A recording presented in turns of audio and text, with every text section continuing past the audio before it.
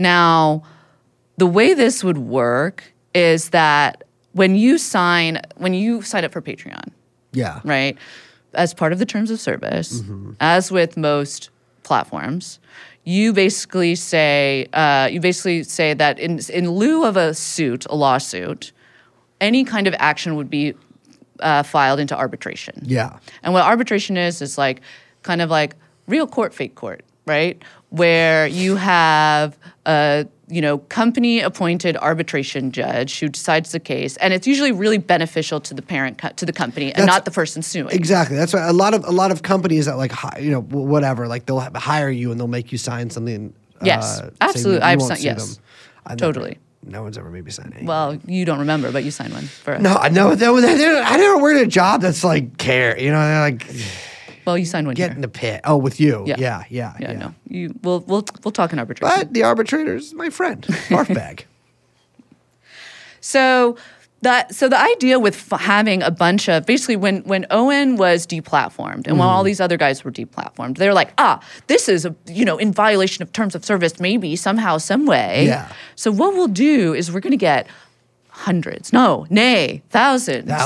of Patreon subscribers to file a bunch of suits against Patreon, which would force them to pay the arbitration costs of going to arbitration. Yeah. Which would, if reaching, mass adoption, if you get thousands, hundreds of thousands, hundreds of millions to do this, it could topple the entire company. Or, in lieu of that, reinstate Owen's Patreon. Reinstate Owen's. Yeah, one of the greatest civil rights struggles in the 21st century. But you understand the tactic. I do, right? Yeah, absolutely. And it's actually it's illegal in some ways because it is consciously trying to file a bunch of false arbitration claims, which I do think is, you can't do that. Yeah. But it's a smart tactic in some ways.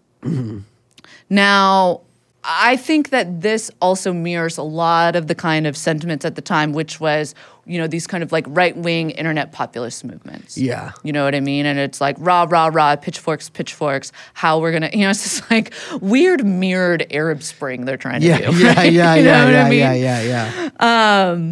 But here's the problem for Owen is that he only got 72 people to do it.